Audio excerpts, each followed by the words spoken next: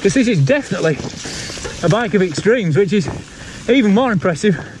It just feels so sorted and natural, and I've just got all the traction and time in the world to watch what Adrian's doing and go, right, how am I going to tackle that? My name's GuyKesTV, and I've been professionally reviewing mountain bikes for nearly 25 years now. But that makes me something of a youngster and an amateur compared to the guy here with me now, Adrian Carter from Pace Cycles. Because today, I'm in a mystery Yorkshire forest testing and live ride reviewing the brand new Pace RC295. So, I know from experience that Adrian is a handy man to follow on single track. So, don't be surprised if he vanishes off in front. Anyway, you're here to learn about the bike I'm riding. So, RC295, 135mm rear travel, 29 or 27.5 plus mullet in the back. If you use an offset bushing in the top of the shock eye, so you know it's not an instant change. And guide RS brakes being effectively used there. But what really makes geometry stand out is slack, even by slack trail bike standards. So 64.5 is the steepest it goes, and that's 140mm fork in high chip. Drop it to low bushing, whoa, and it goes as low as 64 or 63.5 depending on your fork. I mean, that's downhill bike level, and properly low bottom bracket. It's even in its high setting, it's under 330mm, so comes as standard with 165mm cranks. It just means the bike feels so planted underneath you, because this is proper slip and slide stuff down here, and it just feels, hey up, full suspension advantage there.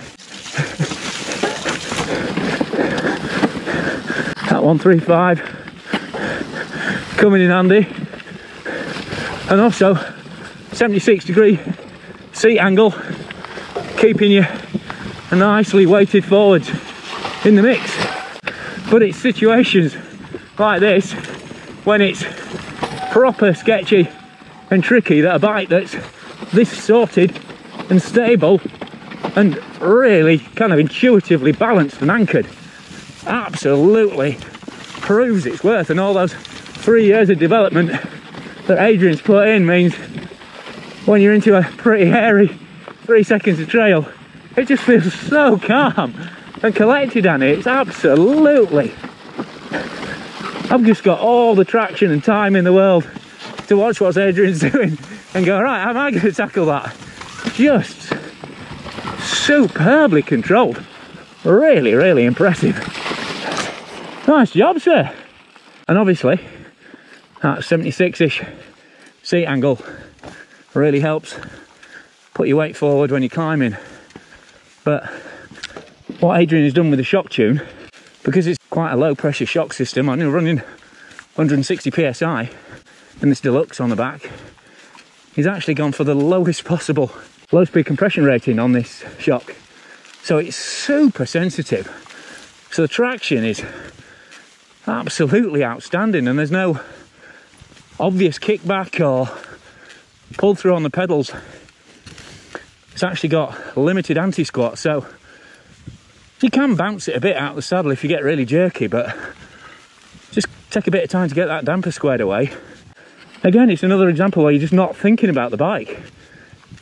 You've got loads of feel in terms of pedal to tyre contact, and because it's such a stiff back end, there's certainly no woolliness, there's no lack of clarity in that connection, but you're not getting jumped and jerked around all over the place. And normally I find those bikes a bit mushy, but this pedals really, really sharply. Adrian has warned me about wide bars on this one, because you get 800s as standard, and obviously you can cut them down, but that gives you massive leverage to really kind of exploit the stiffness and accuracy of this bike. And the front end, 32mm reach stem, so loads of agility and a really light steering feel through those 44mm offset forks, but it's just so precise. And this Pike Ultimate fork is an absolute beauty. Definitely kind of the benchmark mid-travel control fork at the moment. And it's this bike, rolling chassis or either spec, only comes with the Ultimate fork, so Charger 2.1 damper for just that impeccably controlled kind of mid-stroke feel, but epic sensitivity. And again, that just really complements that back end. And the free floater setup on this 295, I mean, it's a system that's been developed by Adrian since pretty much 2002, I think he was saying. And the idea is, by squashing the shock at both ends, you can do really clever things with the leverage and spring rate as the shock goes through its travel. I mean, the Deluxe is a good shock anyway, but it just makes it feel absolutely superb, like some sort of super tuned £1,000 coil setup. And chatting to Adrian, when they were prototyping this bike, they did run it with a 36 on the front, 150mm travel and Fox damper on the back, but they just couldn't get that rear tune correct on it. So although they do still list a Kashima, in inverted commas, upgrade, I would absolutely categorically say just stay with the RockShox. They work so well. You know, the fact I was allowed to carry on just chatting, trying to remain calm there when I was right on the edge of that stream bank with one leg waggling, which luckily you couldn't see out of the corner of the shot.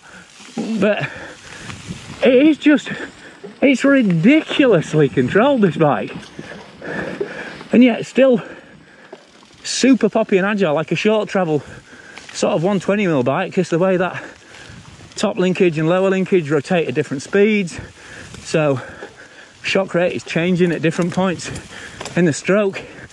So when I need to lever it up that little climb there, no movement or distraction through my legs, just tons of traction and a really planted feel, and yet all the traction you need and really supple rollover at the base there.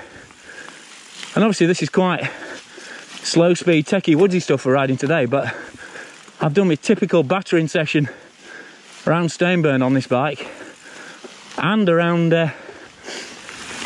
Gisborne as well, both brutally kind of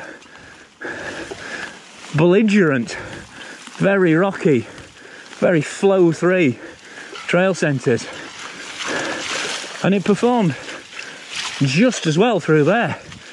Really, really connected, yet positive through the pedals. And that is a really, really hard trick to pull off. And it'll take a 61mm wide 29er tyre at the back, so 2.4 or 2.5, depending on brand and tread pattern. Or it'll take 27.5, 2.8 inch tyre if you're running it mullet, and that's on a 35mm internal rim, so proper big volume back end if you want to try that latest smaller wheel bigger tyre trend. But obviously, you know, full carbon is a big old commitment. 3 frame sizes for the main frame, small, medium, extra large, same back end on all of them, same 432mm tight rear end, but oh, the whole bike just feels so composed and sorted, even when it's proper greasy, slippery routes like this.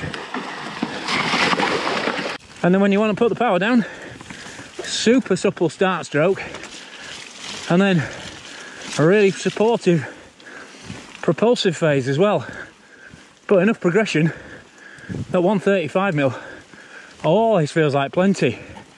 I started riding this and it was actually blowing through its travel a bit, so I thought, oh, could do with the volume spacer. Then WhatsApped Adrian, he was like, oh, by the way, when we meet up, I must put those volume spacers back in.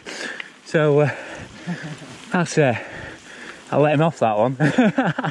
And what I would say is it's definitely a very efficient and business-like bike. Oh, hey up, hey up, hey up, hey up. Very concise, very clean cut, very accurate in all its decisions. And that agility, you can see the front end just moving around there. 32mm stem, even with that big 800mm bar, just drifts that in beautifully there. Coping with Adrian's let me sort it out route instructions, and then straight on the power. Just so clean, impressively controlled to ride. Absolutely loving it. I mean, I'll be honest, that clinical feel, didn't quite get it at first, but now, once you know what you're dealing with, this is an absolute weapon. A real skill and fitness flattering machine, which is exactly, you know, what Adrian was aiming for. All the way over. Work those Maxxis tyres to the maximum. He has properly aced it with this one. If you're wondering whether this RC295 have been worth the wait, unequivocally yes. And it feels so sharp under power, yet controlled when things get drifty or sketchy, or Adrian throws in a last minute turn, and then we need to put the power down. Boom! You know, superb kick and acceleration, but with good adhesion, even over stutter routes and bumps like that.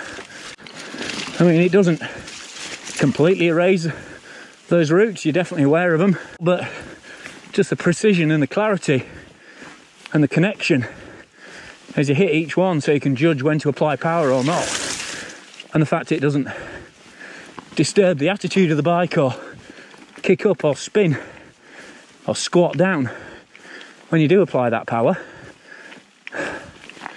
Absolutely impeccable.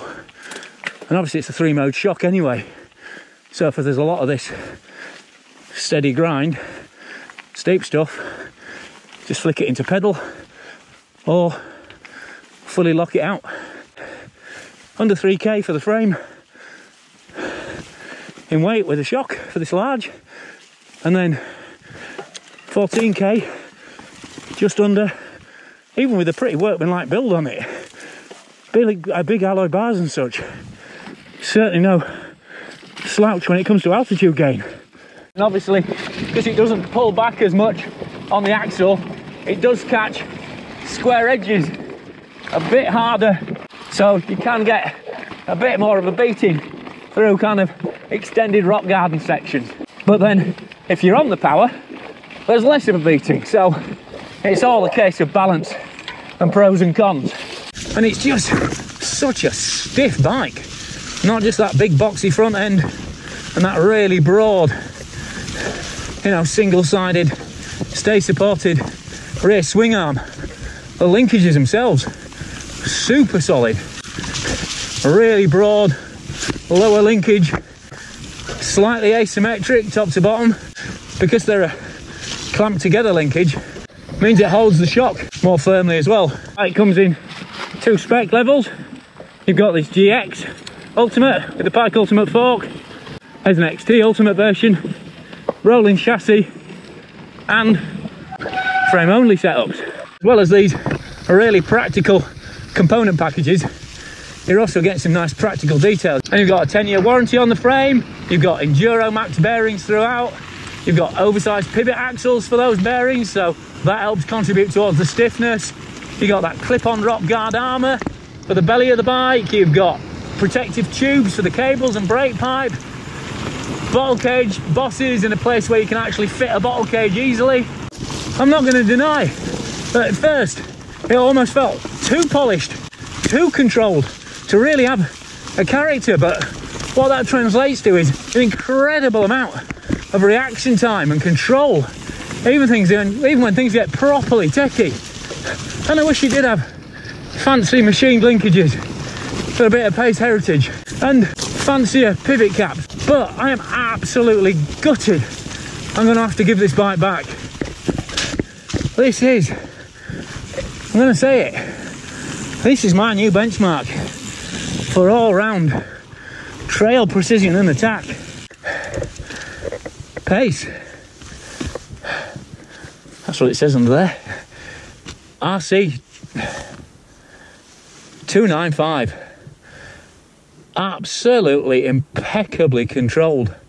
So, massive thanks to you guys for watching this video. Thanks to my Patreon supporters for making it possible. Pace haven't paid for this video. I was just dead excited to have a go on it. Thanks to Go for test kit, Camelback, 100% gloves, Enduro for the trousers, and Physic for the boots. And reviews on all of that kit will be coming up shortly. So, thanks again. I've been GuyKesTV. This has been GuyKesTV. And that is Adrian Carter and the absolutely belting Pace RC295.